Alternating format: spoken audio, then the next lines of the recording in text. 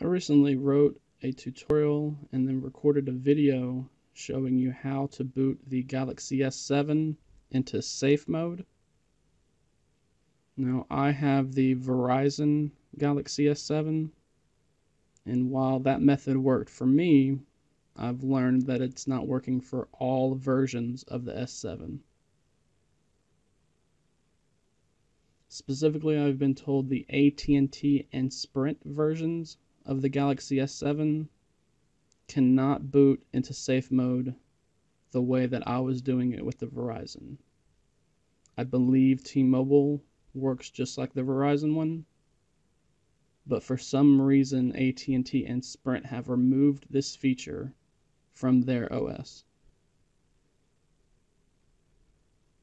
So if you have the AT&T or Sprint Galaxy S7 and you need to get into safe mode to do some troubleshooting testing, what you need to do is power off the device.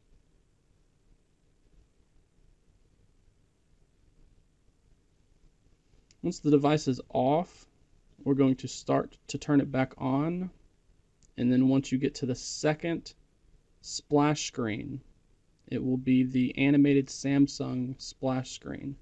We're going to press and hold the volume down button.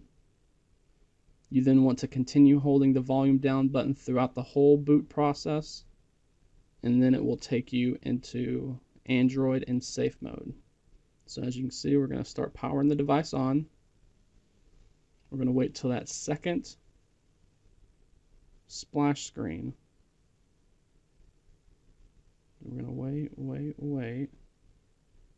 And now we're going to press and hold the volume down button. Now you're going to go through your carrier splash screens, continuing to hold the volume down button.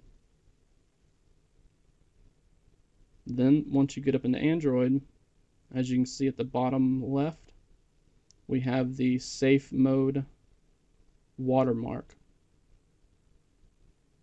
This will be present all the time that you're in safe mode as a reminder that this is why your third-party applications are disabled. We also have a notification telling us safe mode is on.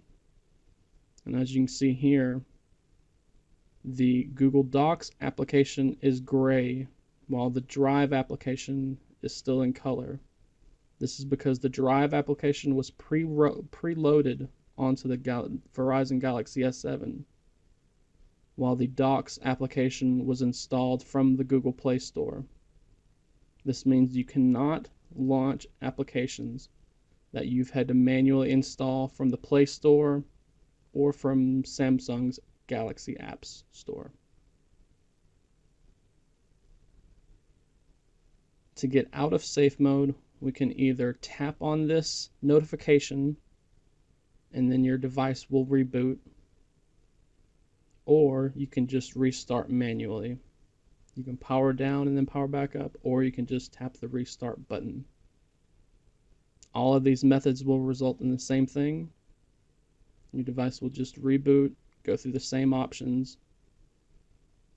and then you'll be back in the regular Android boot mode, where safe mode is not enabled.